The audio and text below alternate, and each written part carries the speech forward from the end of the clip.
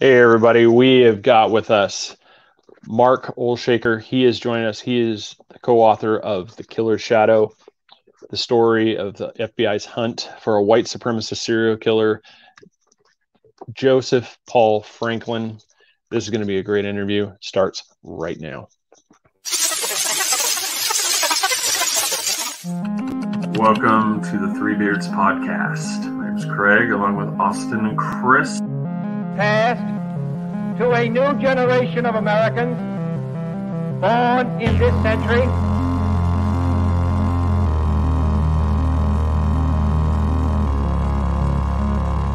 Let me out. I'm afraid that is white.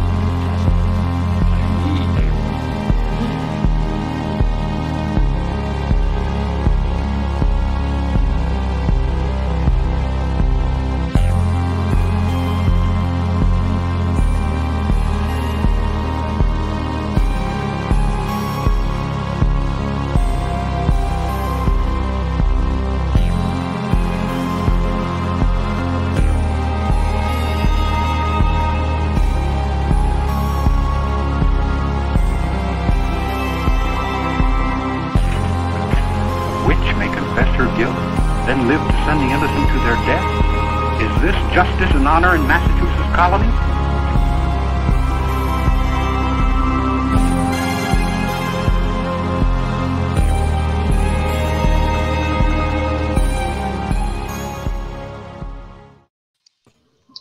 All right. At this time, I would like to welcome Mark Olshaker to the program. How are you, sir? I'm okay. That's quite an intro you have. I'm creeped out. Oh, awesome. Hey, we're doing our job. Yeah. So, brought him on. They are writers of. I've heard you guys referred to as the modern, Sherlock Holmes and Watson. As I'm Watson. I have to say. Yeah. And so we brought him on to talk about their latest book, The Killer's Shadow. This is the FBI's hunt for a white supremacist killer. Why am I having trouble with this? Joseph Paul Franklin.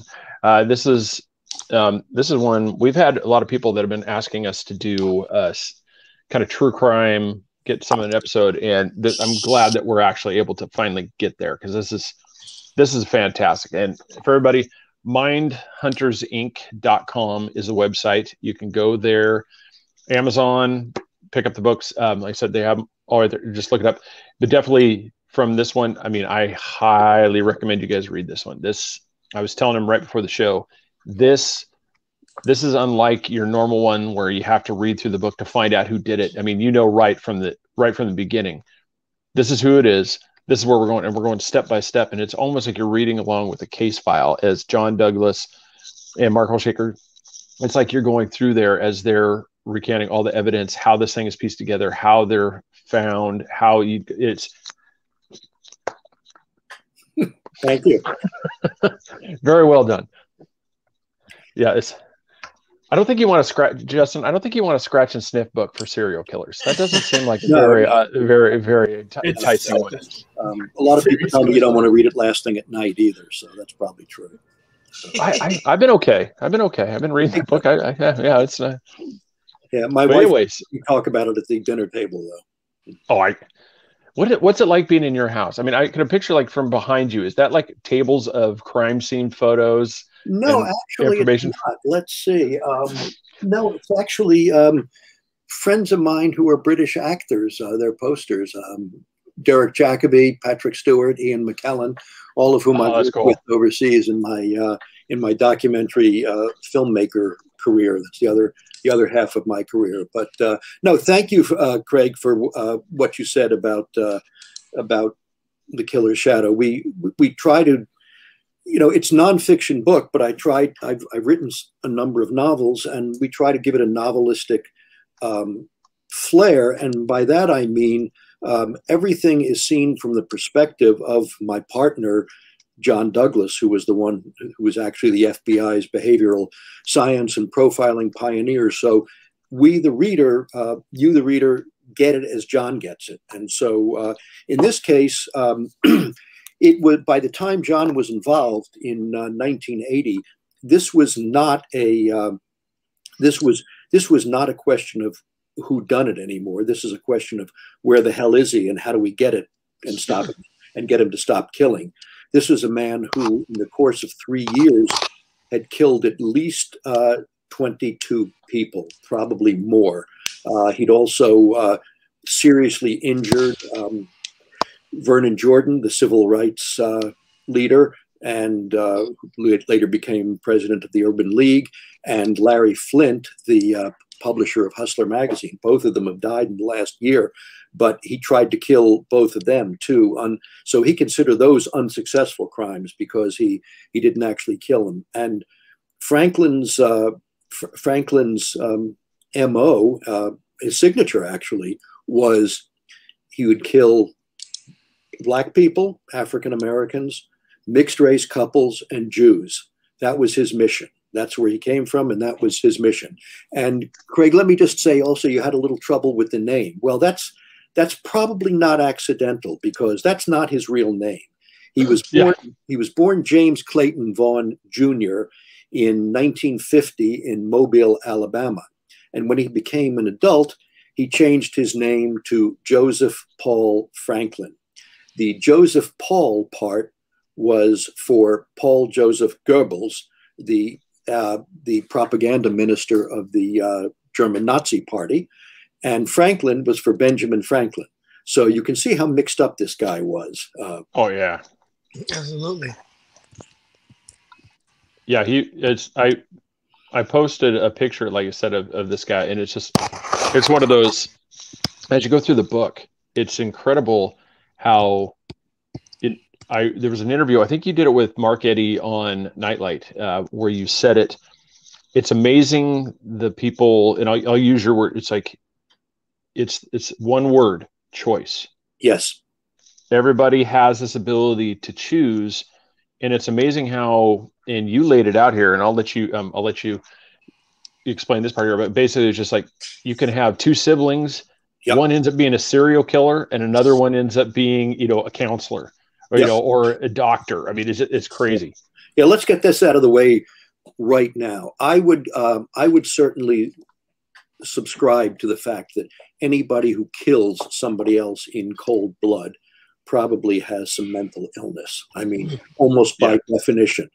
That, however, does not mean that they are legally insane or morally or ethically not responsible for what they do. The point is, they have a choice about doing it. I'll give you an example of one case that I would consider legally insane.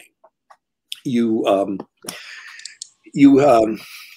have a guy who is, and this is in the book too. This is in several of the books.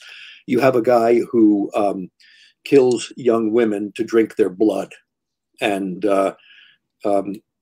he does this because he can't survive otherwise. He's put in prison. He can't get women to drink their blood anymore. So he starts catching birds and snapping their necks and drinking their blood. And when he can't do that anymore, he commits suicide.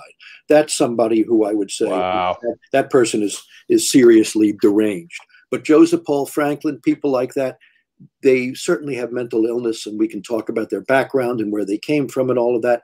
But there is a choice. You choose to do this kind of thing, and no one's forcing you to. And we have an old cliche in law enforcement called the doctrine of the policeman at the elbow, which is, this crime that you did, that you say you were compelled to do, would you have done it if there was a uniformed police officer standing right next to you? And if the answer is no, then you've had a choice about it. Wow, that's incredible. It's you and a few of your interviews, like I've listened to between you and John. You described it as, a lot of people think it's almost like witchcraft, black magic. How you'll just come up with this thing. I'm pretty sure they were left-handed with one eye, and they have dark hair, and then it comes out to that. That's the case, and people are like, how the heck did you know this? I'm like, there's absolutely no, and you're like, you break it down, and that's the thing in this book too. It takes you step by step how that occurred. It's fantastic. Yeah, well, I mean, first of all, it's all based on experience. John and his teaching partner at the FBI Academy, Robert Ressler, when they were going around on these road schools. In fact, this is the subject of the first season of Mindhunter on Netflix, which is based on our first book together, Mindhunter. And so they would interview incarcerated serial killers and repeat violent predators. And they would say, you know, what's going on? What were you thinking about? And for the first time, really, they were able to correlate what was going on in the offender's mind before, during, and after the crime. And therefore, they could start using crime scene indicators to start honing in on what, not the person himself necessarily, but what type of person the police or the detectives should be looking for. And what they also did was they realized that, you know, a lot of criminal psychology was more psychology than criminal. So in other words, if you say to a police detective, well, you're looking for a paranoid schizophrenic, what does that? I mean, what does that mean to a police officer? What does that mean to a detective? That's not helpful. If you say you're looking for an organized killer, or a disorganized or a mixed presentation, or you're looking for somebody with this signature, this emotional thing that he has to do to satisfy himself in the crime, that's much more meaningful. That's the kind of thing that's helpful. You know, we all know the cliche of the white male loner in his mid-20s who's nocturnal and disheveled and all that. I mean, a lot of them fit that description, but that's not very helpful. You need really important stuff. And let me get one more cliche out of the way right now, since everybody's frame of reference is Silence of the Lambs and all these other shows, including ours. But you know, whenever all these characters that are based on John, whether it's in Mindhunter, whether it's in Silence of the Lambs, whether it's in Criminal Minds, all of which are based on John Douglas, each one of them, they talk about, well, he has this rare gift, or is it actually a curse that he can get into the mind of a killer and think like a killer or a predator? Well, I would submit to you that that's kind of basic.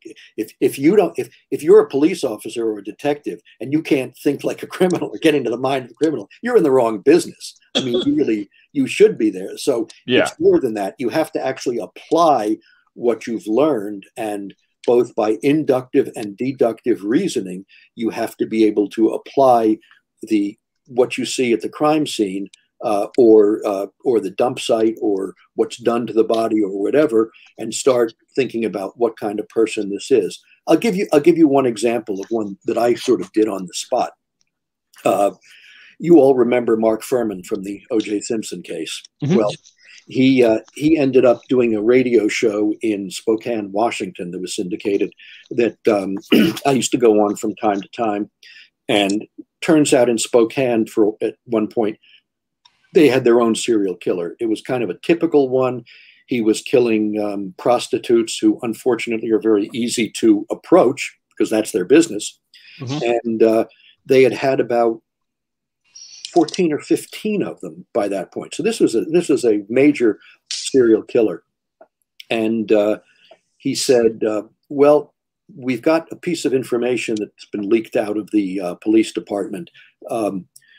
They say that they have matching DNA from 9 of the victims, from 9 of the crime scenes. What can you tell us about the serial killer from there? So, you know, what do you say? So at first that sounds like, well, how do you, so you've got DNA. So what? If you don't know whose DNA it is, what can you tell about this guy? But if you start thinking and analyzing it as a profiler would, you start thinking, all right, what does this mean? What does this piece of behavior, how does this piece of scientific evidence translate into behavioral evidence? And the way you do it is you say, all right, these are prostitutes. The victims are professional prostitutes. They are not going to let a client ejaculate into them. So forget having that kind of DNA. This guy has also gotten away with 14 murders so far. So he knows what he's doing. He's not going to bleed at 9 different sites. Mm-hmm. So what does that leave us? It leaves us one thing. It leaves us with the fact he must be going back to the body dump sites and either masturbating on or having sex with the corpses. And that's where the DNA comes from. In other words, from the semen. So I would say, all right, what I can tell you about your, from what you've told me, what I can tell you about your unknown subject or unsub is he's a necrophiliac. And he's probably somebody who does not feel comfortable with women, particularly women his own age. So he's going to be kind of a retiring type. He's going to be a blitz style killer. And if he is going to have sex or some kind with the corpses, this is going to tell you a lot about him. So that's where the sort of the black magic becomes real science or real technique. Wow, that's great. I mean, to me, that's what it blows your mind. It's like, okay, we got 9 victims, with DNA things, and you just came up with all that. By the way, it turns out I was right. Yeah, oh my God, was that the name's failing? Was that the guy that was dumping the bodies over the bridge? In Vegas? No, that's Atlanta. That's Wayne Williams. Oh, Wayne Williams. Okay, that's another interesting case that John was involved in, and it was a horrible case. I mean, it had the entire. I don't know if you guys are old enough to remember 1980, 1979, 1980, 1981, but it had the entire community in an uproar because these black children and teenagers, mostly boys, but some girls too, were disappearing, and then their corpses would turn up, and it was thought that the Ku Klux Klan or some kind of hate organization is involved, and they're trying to kill off all of the African American children and create a new reign of terror in a place that unfortunately has had really a very sad history of racial injustice. So John Douglas and his partner Roy Hazelwood, another instructor at the FBI Academy, they go down there and they go to all of these abduction sites where the kids live. They go to the dump sites and they say, this is not the Ku Klux Klan for 2 reasons. First of all, these kids were all from neighborhoods where a white man would have stood out completely. I mean, and there were no witnesses. Why were there no witnesses? If this had been a white man abducting children, or even a group of white men, there definitely would have been witnesses in this case. But also, there was nothing symbolic about these cases. If you have, we all know the horrible history of racism in the South and sometimes in the North. I mean, when the Ku Klux Klan or other hate groups does something like this, they make it very symbolic. They have a lynching. They burn crosses. They leave the body out, in an area where it will create the most terror. That was not being done here. And what John and Roy came up with is they said, first of all, they said not all of these cases are related. Some are not. But the ones that are, this is being done by a young, single, black male. And turns out, we could go through the whole case, but I'm sure you want to move on. And that's Wayne Williams fit the profile completely. Now, on the other hand, when we're talking about Joseph Paul Franklin, that's exactly what we got. But interestingly enough, he had been a member of the Ku Klux Klan. He had been a member of the American Nazi Party. He had been a member of the American States Rights Party and all of these other right-wing, white supremacist hate organizations. But he left them all because it turns out they were all talk and he was action. There's 3 different pictures of him. All 3 are mugshots, I see. And in the middle sure does look like his hero, Adolf Hitler, doesn't it? Yeah, you can definitely see where he got the inspiration for that look. Yeah, absolutely. And here's a guy who grew up in a very dysfunctional background. Both his mother and his father were alcoholic. They physically abused him and his siblings. He ended up hating his mother. And when you have this really bad background and you've got somebody who probably has some hardwired problems psychological problems to begin with, what you've got is, in all of these people as they grow up, I think this is almost universally true among serial killers and predators, regardless of what their motivation is. You've got, on the one hand, this deep-seated sense of inadequacy. On the other hand, you've got this sense of grandiosity and entitlement, that the rules of society don't apply to me. I'm entitled to more than I'm getting. And this is all triangulated with a sense of resentment that society doesn't give me what I'm entitled to, doesn't realize my gift. And so they blossom into some kind of criminal. Now, in his case, he comes from the South, came from a very poor neighborhood. He came from he was born in 1950, so he came from a very racist background in Alabama. When he's 16 years old, he reads Hitler's memoir, Mein Kampf, and suddenly everything becomes clear to him. It's not him. He's not inadequate. It's the black people. It's the Jews. They're the ones who are holding him down. And so, in a sense, to find meaning in his life, he starts going to these groups which reinforce what he's thinking. First the Ku Klux Klan, then the American Nazi Party, National Socialist White People's Party. But then, as I say, they're all talk. He's action. And one of the things that's very difficult for us is it's very difficult for law enforcement to distinguish between aspiration and intent with these lone wolves, with these guys who go off on their own. But what he decided he wanted to do is he wanted to start a race war. I mean, he idolized Charles Manson because he thought Manson wanted to start a race war with Helter Skelter.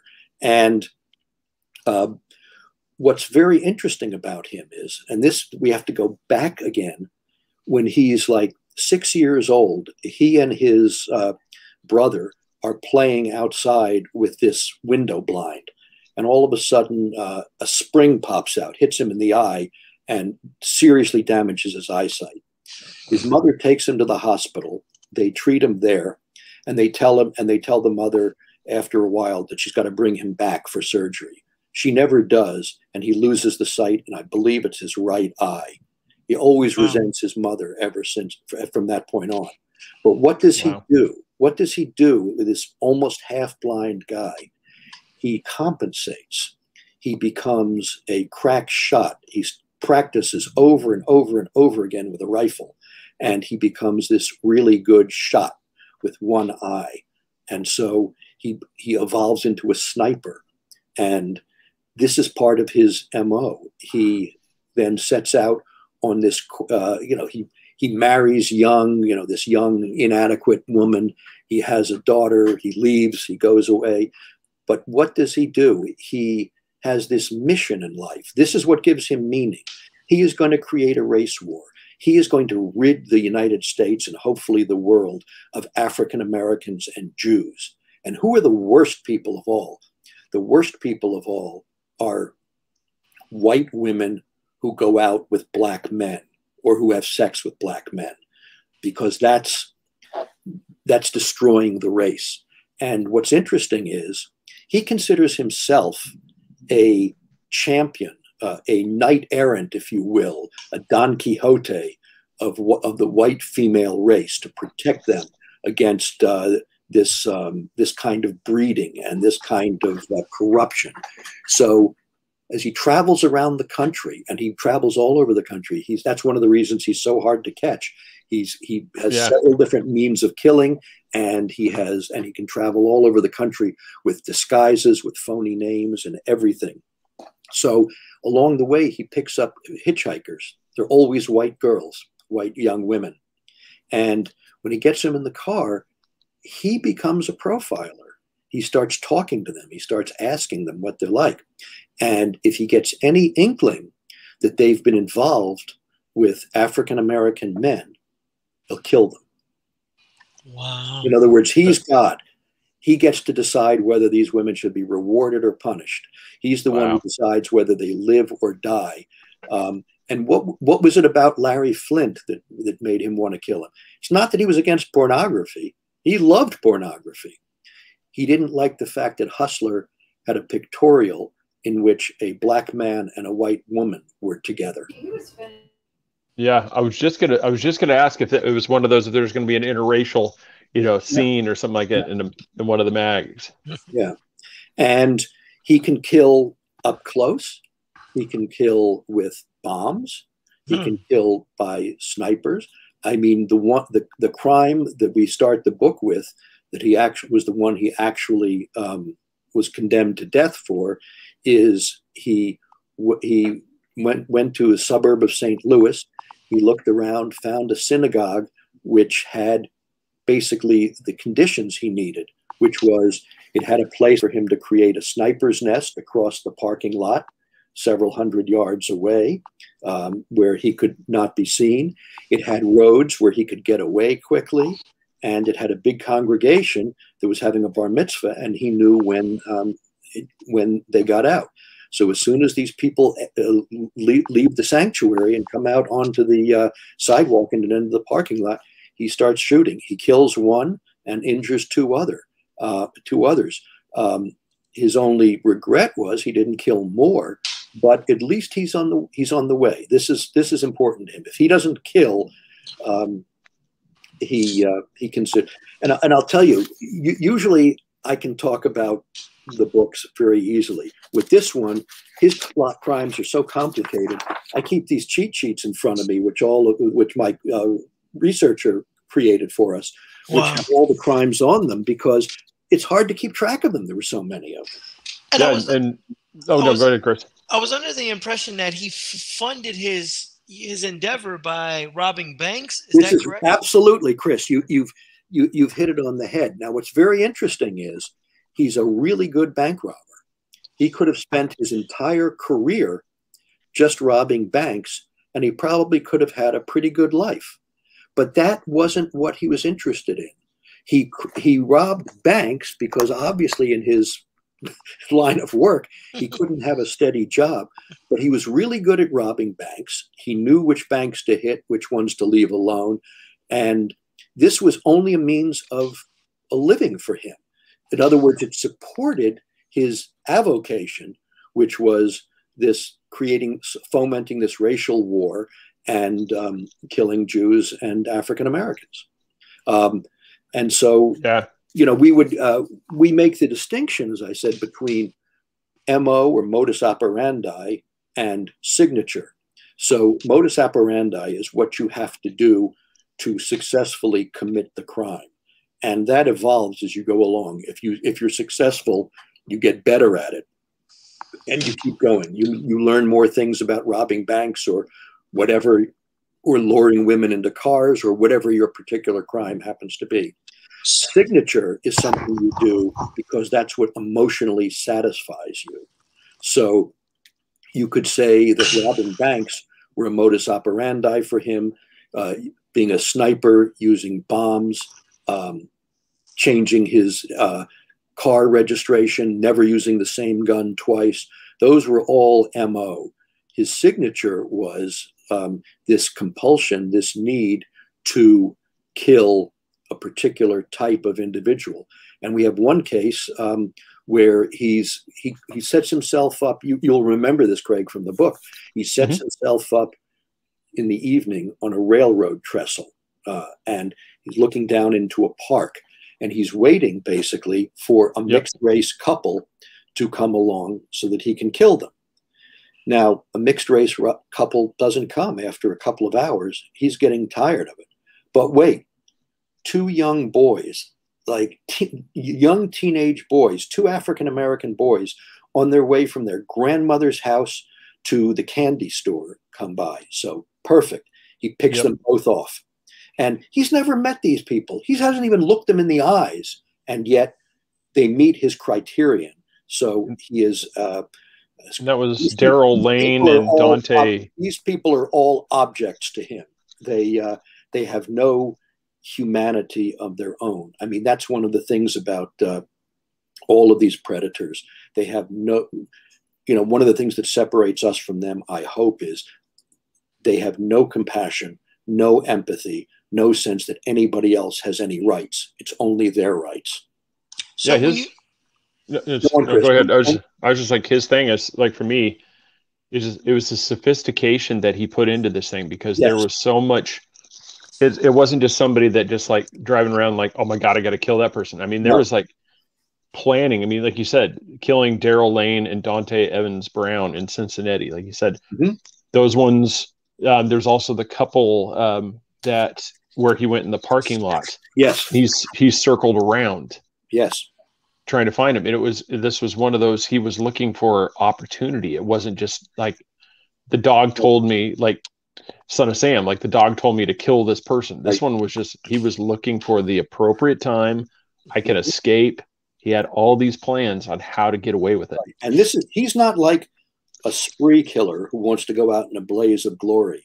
This is not somebody who's playing an end game. This is someone who expects to get away from it, from the scene. He's planned it very carefully. In the synagogue shooting outside of St. Louis, he plants the gun there ahead of time. He takes it away in a guitar case. He's already filed off the number, and he's going to get rid of the gun, serial number. He's going to get rid of the gun right away. I mean, this is somebody who's thought out meticulously every aspect of it. Is he crazy? Well, he's certainly mentally ill, but you can't do that. I submit you can't do that level of planning. You can't have that much ability to move around the country. You can't have that ability to use so many different weapon systems so efficiently, planning like that, and be crazy. I mean, as you know, most seriously mentally ill people, they're victims generally. They're not the perpetrators. With that word being said, I think that word should be reevaluated.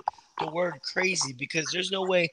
Yes, he might have a couple screws loose, but there's no way you strategically plan every crime that you commit on roads, how to get out. Crazy people just kill people. So well, let me submit another possibility to you, Chris. Instead of crazy, what if we substitute the word evil? How do you feel about that? That one goes to a pretty good fit. And you struck my interest a few seconds ago when you said that he never used the same firearm in any of his crimes. But if I recall, wasn't he caught with one of the firearms that they confiscated? He was caught with a gun. When he was caught in a parking lot in Florence, Kentucky, he had a gun in the car. He hadn't used it yet. And he hadn't expected. This was one of these typical situations, just like the Son of Sam, who's caught because he gets a parking ticket for parking illegally in front of a fire hydrant. This guy's sitting in a motel room with a parking area in the center of the motel, and somebody's making a lot of noise. He complains. Then the guy's got his car parked, so he's parked in. He keeps calling the police and telling them to come and get rid of this guy who's in the room next to him. And the police come and they say, "Hey, guess what? Look at what we got here." They run the plates. They find the car is the car is hot. The plates are hot. They arrest him. They take him into the Florence police station. They interrogate him. This guy is, there's probably something about him that they don't like. They step out for a few minutes. He escapes through a window. And that's when John Douglas came in, because at this point, all the police agencies in this area are saying, maybe this guy is good for our crime, whether it's Cincinnati or whether it's St. Louis or Pittsburgh or wherever. Maybe this guy is good for it. And so the Civil Rights Division of the FBI comes to John. This is very early in the profiling program. This is 1980. So the profiling program is very much on the line here at this point. They've gotten requests from police departments around the country, but this is their first request from headquarters to do something, and do it quick. Give us a fugitive assessment on this guy. Where is he likely to show up? What's he likely to do? Where are we likely to find him? And do it quickly, because one thing we know about this guy is the Secret Service tells us he wrote a letter in 1976 to then candidate Jimmy Carter, complaining about Carter's racial policies and this idea that he wanted racial equality for the races. And now Carter is making a swing through the South on his re-election campaign, and this guy's down there somewhere. Do we have a presidential assassin on the loose? So the stakes are very, very high. Yeah, I was like, one of the things, like while you were telling that, I remember that part. It was on page 53 on the book. You say, looking at these possibly linked crimes, what impressed me was the degree of cooperation between law enforcement. Yeah, and you don't always get that. And that's, yeah, and the way you described it too was just, here you have, because I think what was the quote, the long-standing joke is that if you want to get away with, just drag the body across county or state line, and then you'll get away with it. Yep. And it is, but this one, like in this case, everybody started comparing notes. Like, I have a guy with this tattoo, this eagle tattoo. Oh, really? Because that's what we have. And they started comparing these notes, which was one of the keys that helped catch this guy. Yeah. And what's interesting is, maybe this is a sign of the times, but with so many of these cases, the first thing law enforcement says publicly is, no, this is a random crime. This is not racially motivated. This is not a hate crime. And of course they all were. Oh yeah. Yeah. One of the things too, and like I said, I really, really like is that you guys have made a priority to focus on the victims and their families. Absolutely. Well, I'm glad you brought that up, because this is so important. We've tried through all of our books, and I think this is like the 8th or 9th we've done together so far. But there are no Hannibal Lecters in the world. Fortunately, there are none of these charismatic type, brilliant serial killers. These are all life's losers. These are really bad people and really inadequate people, and so we talk about catching them, but the real focus is always on the victim. And any good police officer, any good detective will tell you the victim is who they're working for. I mean, that's what's important. We've had a lot of talk these days about policing and race and community relations and all that. And look, a lot of it's true. There's no question about that. But any of the really good, dedicated policemen, of which there are many, of which there are most, they are interested in catching the bad guys and helping the victims. And then just kind of break a little bit, kind of before, where I didn't really get to it in the beginning. I wanted to get right to the meat of the story. Is how did you and John first link up? This is very interesting, actually. I started out in journalism, as most of us did who were in the writing business, and I'd spent a lot of time writing and producing documentary films, mostly for PBS. I'd written several thriller novels. My first one was called Einstein's Brain, which did pretty well, and I've written a number of books since then. And then around like many of us, I read the novels Red Dragon and Silence of the Lambs by Thomas Harris. And when I found out that they were making a movie out of Silence of the Lambs, I called the executive producer of Nova, the PBS science series in Boston. Her name is Paula Apsell.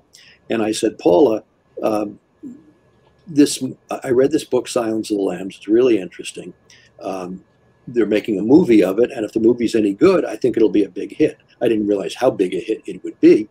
So I said, you know, serial killers and profilers weren't a thing yet at that point. And I said, why don't we see if we can do a show about the real profilers at the FBI Academy in Quantico, Virginia, and you know how they come up with these profiles, and you know, take us through a couple of cases. And at first she said, well, you know, that's kind of soft science. It's all psychology. And I said, yeah, but I think it's a really good idea. She said, all right, well, look into it and see. So this was before 9/11, obviously. This was before the whole idea of profiling became very popular in the public imagination. So I called public relations at the FBI Academy, and they said, yeah, come on down. We'll talk to you about it. And so we started research. We started hanging around researching what was then called the Investigative Support Unit, part of the Behavioral Science Unit. And I got to know the people. We started looking into a case, and I got to meet this legendary profiler. He wasn't known to the public yet, but he was certainly known to law enforcement, John Douglas, who was really the father of criminal profiling as we know it today. And he was the head of the unit. And I actually wrote a novel called The Edge, in which I used him as a character once I learned what it was all about. We did a film called Mind of a Serial Killer. It was nominated for a National Emmy. It did very well on PBS. The behavioral science units actually got many more requests for help every time it was on PBS. And then, I don't know much time later, I'd gotten to know John pretty well. He called me at home and said, I'm getting ready to retire from the FBI, and do you think anybody would be interested in my story? And if they are, would you do it with me? And I said, well, I'm certainly interested in your story. Let's see who else is. So we went to New York with my my literary agent at the time. We went around, made the rounds to a number of publishers. I'm sure the success of Silence of the Lambs helped us a lot. And we got a number of offers. We ended up going with Scribner, part of Simon & Schuster. Probably one of the cleverest things I did was come up with the name Mindhunter, because that really became a brand for us.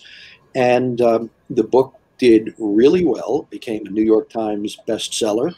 And so we just kind of kept going. And now we've been doing these books since the mid 1990s. So it's like 25 years, and still going strong. And we haven't I guess in a way, unfortunately, we haven't run out of things to write about yet. And again, unfortunately, the killer's shadow is extremely relevant today.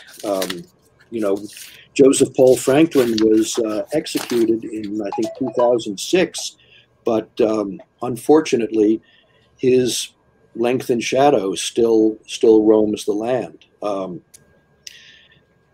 June 9, 2015, Dylan Roof, this white supremacist punk kid, goes into the Emmanuel African Methodist Episcopal Church in Charleston, South Carolina. He's welcomed by the congregation to a Bible study course. He sits there with them. They give him food and drink. He sits there with them for 45 minutes. And then all of a sudden, he opens up his satchel, starts shooting, and kills them all. I mean, that's calculating. I mean, that is very just calculated. And what's very interesting is, why did he do it? For the same exact reason as Joseph Paul Franklin. He wanted to start a race war. And you know what? Even after he was sentenced to death and is in federal prison, he said he wasn't concerned about that, because once the race war actually happened, the white supremacists who won were going to break him out of prison, and he would be a hero, just like Joseph Paul Franklin thought he would. All right, you go 2 years 2 years later, August 2017, Charlottesville, Virginia, the Unite the Right rally. Now, we all know that somebody was killed there, but what else do we know? You have all of these white supremacists, or are they just people who are interested in history and want to preserve the statue of Robert E. Lee there? And to show how interested they are in history and how important this Confederate heritage is, what do? They march down the street en masse carrying tiki torches like it's a Nuremberg rally, and they chant blood and soil, and Jews will not replace us. Blood and soil is one of the key slogans of the Nazi party. Jews will not replace us. We're not going to let the Jews take over, manipulate, and bring in all these mongrel races to replace this flower of white supremacy that we represent. And of course, these guys, I mean, you can just look at them and see how inadequate they are, see what losers they are, see what their deep-seated inadequacies are. And yet at the same time, the sense of entitlement, the sense of resentment that they're not getting what they're due. Mm-hmm. Yeah, no, I agree completely. So in other words, I guess what I'm saying is Joseph Paul Franklin is dead, but his spiritual children are alive and well, unfortunately. And, look, we can give all the cliches. There were fine people on both sides of this. Yeah, the people who were shouting blood and soil and Jews will not replace us. Very fine people. Yes, no question about it. Yeah, it's one of those things, the people that didn't stand up, that just stood there along the sides watching, it's the same thing. One of the things that bothers me, Craig, and I don't know if how you guys must feel it down in Florida too. It's like we have two different realities going on in this country now. I mean, just yesterday or the day before, you've got a Republican QAnon congresswoman, Marjorie Taylor Greene, and she says having to wear a mask when for COVID-19. Now she knows how the Jews in Germany felt having to wear the yellow star, which she called the gold star, by the way. But yeah, I mean, how you can compare the slaughter of 6 million innocent people with having to wear a mask to prevent spread of a deadly disease is just mind-blowing to me. But this is all part of the same ball of wax, unfortunately. Yeah, that's one of those things. It's just it's crazy. But I hate a lot of those comparisons where people just like, this is the same thing. It's not the same. No, it's not the same thing. No, at all. And it was one of those kind of like where the thing is just so. In this might even really clue into this. One of the things I wanted to ask you is, what was the biggest lesson that you've learned from so far with your time with John that you really picked up on? And I said, one of the things is that there's a lot of bad stuff that goes on in the world, but there's also a lot of really good people too. And I've been tremendous. Both John and I have been very involved with the victims' rights movement, and you see what happens when people are transposed and transfigured by tragedy. I mean, look at the George Floyd situation, for example. What a horrible situation, but look at the good and look at the awareness that's come out of that. So I hope it's long lasting. I hope the fact that our current president welcomed the family to the White House yesterday, I mean, I hope that's symbolically important, as opposed to the last president, who makes a false equivalency between both sides of the Unite the Right rally. That's what I mean when I say we have two different sets of reality going on in this country. And, you know, when you get to be my age and you've seen as much as I have, you say, you see it. I don't know.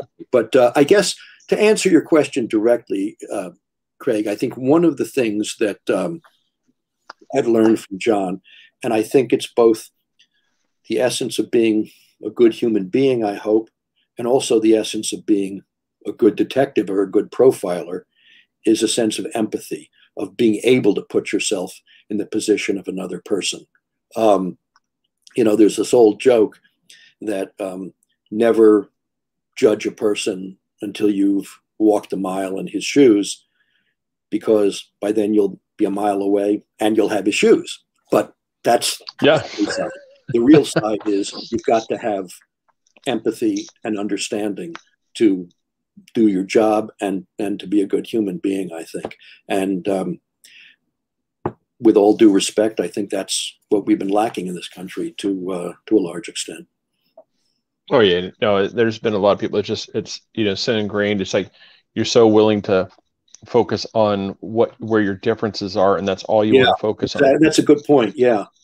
It's Austin had shared a while ago. It was a nice little meme, you know, where it just said it's a jar of ants. You got the black ants and the red ants, and shake it, and that wasn't you. That was from Austin. Yes, it was. No, it wasn't. It was from me. You shared something else. Oh, anyway. So I don't think that's the point of arguing who shared it. We're a family here. Way to make it about you, Chris. So anyway, let's get back to the story while Chris is being selfish over there. So so you shake the jar of the black and the red ants, you know, and they're attacking each other, and everybody's so focused on fighting each other that they don't realize that, you know, they're in a jar that's being shook. Right. You know, and it's like you're trying to, you know, and that's one of those things. You know, it's I think if people just found there's a commonality, you know, we could start getting past these things and actually, you know, start to heal. I mean, it's one of the biggest things. I think that's really important. And, you know, one of the other subjects I write about, in addition to my work with John, is I write about public health. And I've been writing a lot about COVID. And I have, if I have it anywhere nearby, here we go. I wrote a book several years ago with Dr. Michael Osterholm of the University of Minnesota, who you've probably seen on television, called Deadliest Enemy, Our War Against Killer Germs. We wrote this it came out in 2017. Interestingly enough, almost nobody read it at the time. And suddenly, once COVID started, went on the New York Times bestseller list. So, you know, maybe we were just too early. Wow. What's interesting is our chapter on coronaviruses was called SARS and MERS, Harbingers of Things to Come. And it's not because we're psychic again. This is just like profiling. It's not because we're psychic. It's not because we're particularly smart. We just saw what was going on. We observed what was going on and saw that another epidemic was inevitable. But the point I wanted to make about that, Craig, because apropos of what you were just talking about, is Will Durant, who wrote with his wife Ariel, wrote the epic, how many volumes set, The Story of Civilization. He once said, what would it take to unite the whole world to do something good? And he decided the only thing he could think of that would unite the whole world was an alien invasion from another planet. And he said, if there was an alien invasion, we would have to work together. So why can't we think of other things, whether it's COVID, whether it's smallpox, whether it's, you know, whatever, whether it's the next epic influenza, which is probably going to be the next big pandemic. Why can't we think of that as the invader and all work together and get over our differences that way? And if we could do that, if we could work together on that, maybe we'd start learning to work together on other things. Yeah, I would agree. Yeah, definitely. You know, I think one of the things which you alluded to before is, and I think it's very true, is if we can stop to think about it and we can stop trying to play off each other for incidental or insignificant gain or advantage, we have a lot more in common than our differences.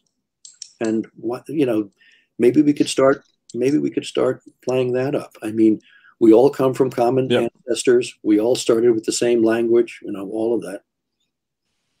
And just get past, you know, but unfortunately, like I said, you know, which is a theme of a few of your books, there's some people that just cannot get past that. I mean, that's right. That's right. And they're trying to compensate for their own inadequacies by taking it out on other people. And unfortunately, that's when you're talking about serial killers and predators, this is the most important thing in their lives. This is what they live for. They may have jobs. They may have spouses. They may have children, like Dennis Rader, the BTK strangler from Wichita, Kansas. He had all of these things, and yet these, what he called his projects, where he would break into houses and neutralize people and tie them up and take great pleasure in sitting there and watching them die. This was what was most important to him in life. This was what he lived for. And with Joseph Paul Franklin, killing these black people, these mixed race couples, these Jews, this is what he lived for, and this is what he thought God wanted him to do. God is always on the side of everybody, as you know. This is what he, why do the Ku Klux Klan burn crosses? Because God is on their side. This is what, you know, God wants the races to be separate, whatever. You know, he wants all the Jews killed because they killed Christ, whatever. But the point is, this is what's most important to them. And I think when we were deciding to do this book, this is the beginning of a series on individual cases. Most of the books that John and I have done in the past have taken more themes and done a lot of different killers and cases to represent them. This is a series of books we're now doing for HarperCollins on individual cases. And our editor said, well, which one do you want to start with? And we said, well, we have a lot of choices. What do you think? And he said, John, what's one? Give us a case that really affected you more than a lot of the others, and tell me why. And I said, well, I know one. And he said, what's that? And I said, Joseph Paul Franklin. And he said, why is that? I said, what? He said, why did that affect John more than some of the others? And I said, well, a couple of reasons. First of all, he was very prolific, very interesting case, because he was very prolific, killed so many people over such a wide area, but also because most serial killers, these sexually based ones, the ones who were just doing it for their own sexual gratification or their own inadequacy, and on that level, I mean, maybe a few total weirdos are going to look up to them, but basically, I mean, these are scum. These are people who, you know, nobody's going to be really emulating. But somebody like Joseph Paul Franklin, you get the wrong kind of person, the kind of person like Dylan Roof in Charleston, South Carolina, the kind of people like the Unite the Right rally in Charlottesville. People are going to look up to him. In other words, what he did is transferable. It's repeatable. It can go on. It has a life of its own. And that's what's so terrifying about a guy like Joseph Paul Franklin. Yeah, and that was one of the, you were saying prolific guys, just like, I mean, you know, Missouri, Wisconsin, Tennessee, Georgia, Virginia, Indiana, Ohio, Pennsylvania, West Virginia, and Utah. I mean, he's everywhere. I mean, this is just... Plus, he's robbing banks in Alabama, Mississippi, all over the place, you know. So. Yeah, I mean, he was, and I didn't realize this until I was reading the book. So he was apprehended in Lakeland, Florida. Yeah, yeah. Yeah, I didn't, you know, and that's a half hour from where I currently live. Yeah. You know, is where, you know, is where he was. And so I was like, oh my God, that's, you know, this is backyard. John said, look, he's going down south. He's going to find his ex-wife. He's going to be looking for family. He's not going to rob a bank because he knows that they all have cameras, but he's going to have to do something to get some money. And we know he's going to go back to where his comfort zone, which is the South, with the area from, you know, kind of Alabama up through Florida. And what's he going to do? Well, we know he sold his blood in the past. So That's what he's probably going to do just to get money while he's on the lam, and he knows people are looking for him, and he can use an assumed name, and there won't be any cameras, like surveillance cameras at this point, like there 1980, like there would be in a bank even in those days. And that's where they end up catching him. And fortunately, the FBI had been into this particular blood bank ahead of time, and they'd shown the picture. And this is so. Yeah, you have to be able to anticipate what they're doing, and you don't just make it up. It's based on what their previous experience is and what kind of profile you've created of them. Now, that was an incredible part. It's just, just that ability. You guys were able to figure that out, what he was going to do. It's like you're able to see. I mean, that's where I used about the witchcraft and black magic. It's like you guys saw in the future. It's like, and if you look this guy up, you'll see articles from close to when he was executed or late in his life, where he says, well, maybe I was wrong about the Jews. Maybe I was wrong about African Americans and all of that. But we've got some letters that he wrote to John, when he'd been in prison for quite a while. This is after John had done an extensive interview with him just to find out as much as he could about what made this guy tick. And this guy is full of, he's using the N-word all over the place. He's talking about, if this happened to your daughter, you wouldn't, if he brought home, if she brought home an N-word, you wouldn't, you'd feel a lot differently and all that. So I didn't see any evidence that this guy had reformed, that this guy was at all, had any remorse about what he has done. I think he considered himself a hero for what he did. Was it more of like remorse for, for the fact, like some of these people for being caught, being caught, these guys all feel sorry afterwards, but they feel sorry that they're caught.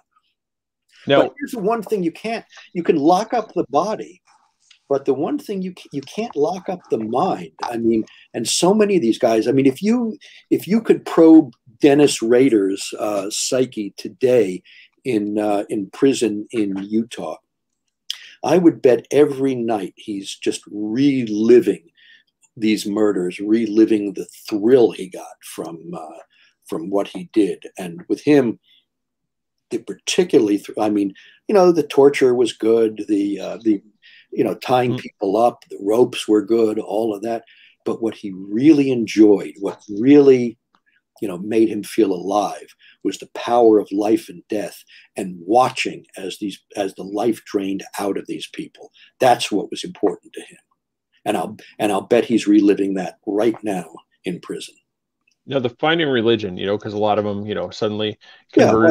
Some of them do. Do you think that's them trying to bring attention back on themselves? I think to some extent it is. I think to some of them it gives them a new meaning. And as John says, put somebody in prison for 20 or 30 years, they got nothing else to do. Maybe they will find religion. Son of Sam, converted from Judaism and is now David Berkowitz is now a minister in prison. Whatever,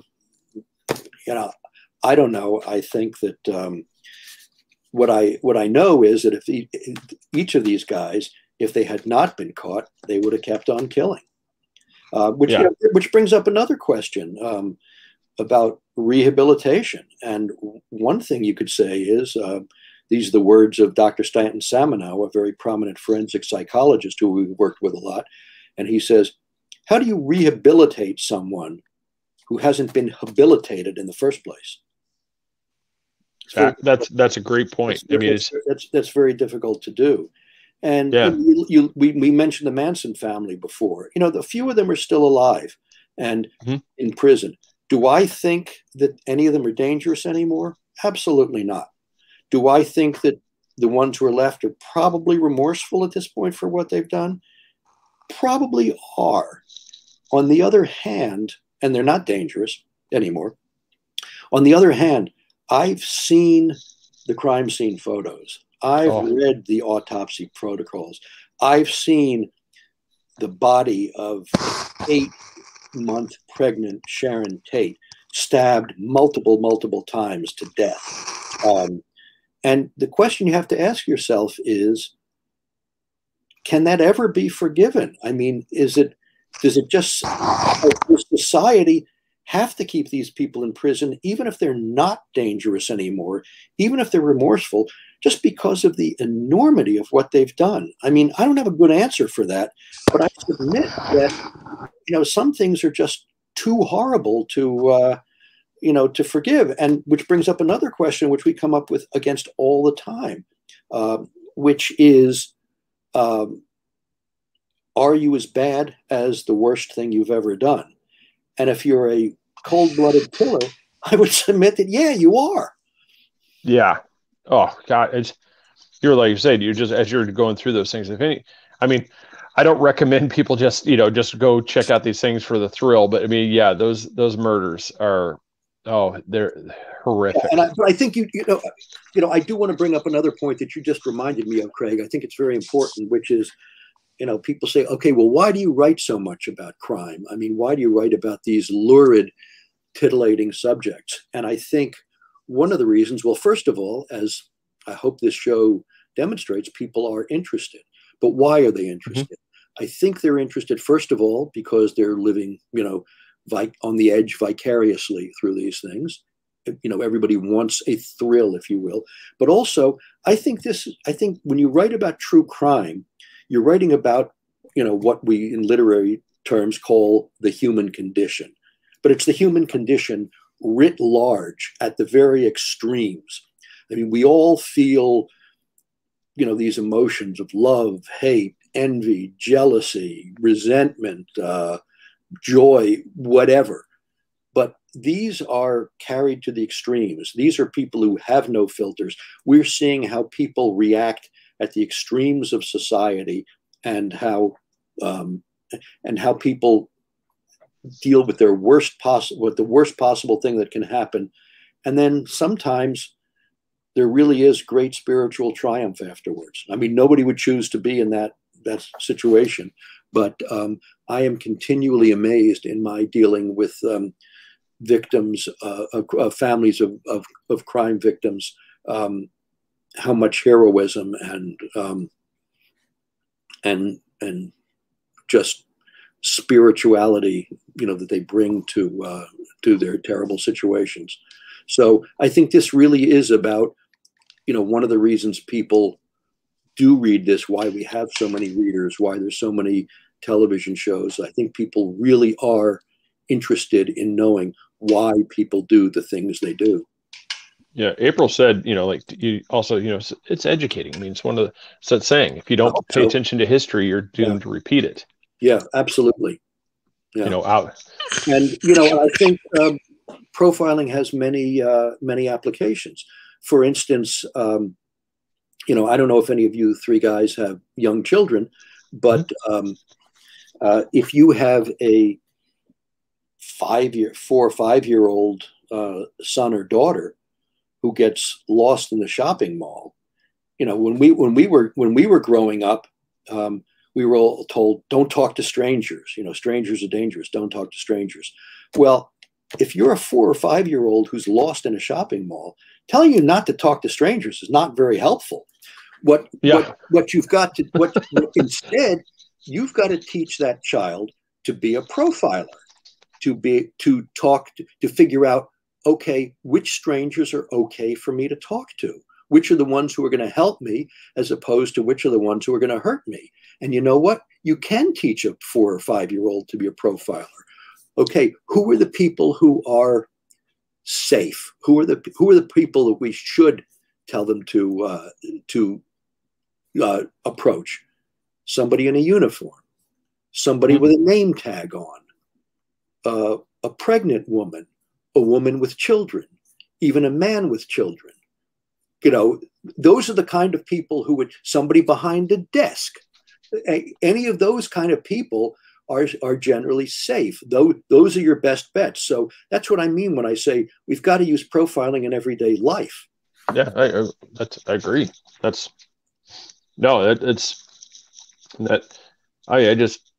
just looking at the time. The time is just flying by. This is fun. It's one of those. We definitely have to. Let me tell you guys, when you get to be my age, the time really goes by fast. Oh God! But I'll tell you, I have one trick for slowing it down and getting to appreciate every moment. If you feel like your life is going by too fast, get on the treadmill. It'll slow down real quick. Oh, yeah, isn't that the truth? That 40 minutes I spent on the treadmill seems like hours and hours and hours. We do this workout. It's this fitness challenge thing. I'm telling you, a minute of a plank seems to take an eternity. You're like, as everything's shaking, you're looking up, like, it's got to be close. 20 seconds went by. You're like, oh my God. Yeah, that's the theory of relativity applied to everyday life. Oh, no, it's a little unrelated, but have you watched the show Clarice? I haven't yet. I keep meaning to. I just haven't, but I do want to. Is it any good? Yes, I actually really like it. I mean, but then again, I'm going to start from the beginning and watch it. Yeah, I'm not an expert, in the profiling field, like, with you guys. So, I mean, you're going to probably have a whole nother take on it, but definitely because it takes place like right after Buffalo Bill. Okay. So between the two books. Yeah. Right after Silence of the Lambs. Okay. Yeah. So right after Silence of the Lambs is done, Buffalo Bill has been, now it's Clarice Mona Pennington likes Clarice. Okay. So Mona, I'm going to check it out. Yeah, so it's that one. If anybody hasn't watched it on Netflix, Mindhunter, gotta check that out. That is a fantastic one. We're still hoping for season 3. We're that's what I was just gonna say. They got 2 seasons. I'm hoping for season 3 to come out. I know the actors definitely want to do it. I mean, but guys. But the way, like you said, just the book. I mean, we just kind of we didn't get into a whole lot of his thing just due to lack of time for it. But I mean, can you tease who the next book's going to be about? Yes, are you able to talk? Yeah, the next book is called, and I think this is the first time we've announced this publicly. So it's going to be called "When a Killer Calls," and it's about the murder of 2 young women, actually 1 young woman and 1 girl in Columbia, South Carolina, by a serial killer named Larry Gene Bell. And this was a very interesting, very tragic case, but a very interesting case in which profiling, out-and-out detective work, and very sophisticated forensic science all came together to stop a serial killer in his tracks. Oh, that's awesome. That's awesome. Well, I appreciate it. And I'm glad I asked that question. And I'm desperately trying to finish it. I hope to be finished by the middle of next month. And they can put it out whenever they want. Oh, great. I mean, for anybody, guys, Killer's Shadow, John Douglas and Mark Olshaker, you guys, I mean, modern day Sherlock Holmes and Watson. I mean, you guys have done a fantastic work on these things. I mean, great. Yeah, for how well this is, I can only imagine that the other books, they don't disappoint either. Because this one, I mean, even this, we didn't really talk into it. It's broken into 2 parts too. You have, part 2 is Into the Mind. Yeah. Is where you break into. Yeah. And so first part is about catching this guy. Second part is prosecuting him and figuring out why he did what he did. Yeah, it's so everybody, Amazon, like I said, you go to mindhuntersinc.com. Yeah, just go to Amazon, look us up, you'll find us. Yep, and I'm going to share that real quick here on the screen so that everybody who's watching can see this too. Very good. And this has there's the partner right there. Yep. You've got, I said, links to there. You've got links, pictures of you guys together, the books, and your books. By the way, if you'd rather listen to the book than read it, the audio book is narrated by Holt McCallany, who is one of our 2 stars of the Mindhunter television show, and our previous book, The Killer Across the Table, which is about interviewing these people in the prisons and what they're like and how you do that and how you compile a profile. That is narrated by Jonathan Groff, who is the other star, the one who actually plays the John character in Mindhunter. Oh wow, that's awesome. So that's gonna be an amazing, narration. Yeah, they're both really good, and they're both really great guys. Yeah, it's one, we may have to, break it. So if you're up to, if you wouldn't mind, would we be able to pre-book you for when that one's released? Or absolutely. You guys are great. Awesome. That's perfect. Oh, see, good job, guys. Good job. We got him to come back. We would some point, like I said, I would even like to get your partner on as well, John. I'll let him know. Yeah, because that's something just with the profiling. It's like really taken a fascination with this. I mean, I've been taken in I've already watched the entire Mindhunter seasons. I mean, pretty much anything that comes out. Like I've just started watching the one on Sam Little. Mm-hmm. So I would take, so that's a crazy one too. There's no end of material, as you know. Unfortunately, no. So, but Mark, appreciate you coming on the show, sir. Thank you. Thank you guys for having me. Yeah, and everybody, once again, we enjoyed it. Killer's Shadow. Go pick up the book now. Go to mindhuntersinc.com. Support these guys. Buy this book. Trust me, you are not gonna regret reading this one. This one's actually, it's one of those page turners. Even though you know the results, you're still like, okay, I want to keep going, and pretty soon you're like, oh, I got to get to bed. It's already midnight. So. All right. Well, have a great night. We'll be in touch, like I said. So keep us in when it's going to be released. That'll be fantastic. Stay well. All right. You too. Right. All right, everybody. This is brought to you by Nanny Cakes. Nancy Burke. Go to Nanny Cakes 407 on Facebook. 407-923-2898. And if you want, go to our page and weigh in on the debate. Who posted that meme first? Was it Austin or was it Chris? Was it Chris or was it Austin? We will start a poll and see who we come like this. Go back, for the sleuths. Maybe we'll give the winner who solves this one, we'll send them a sticker or something like that. Maybe we'll do something like that. So everybody go check us out on Facebook, YouTube, Twitter, Instagram, both at 3_beards_podcast or at Beards Vault. Patriot Radio, download the Xeno Radio app. We are rebroadcast every Thursday night at 10 p.m. courtesy of J&J Beard Company. Go to jjbeardco.com. Thank you, everybody, for watching.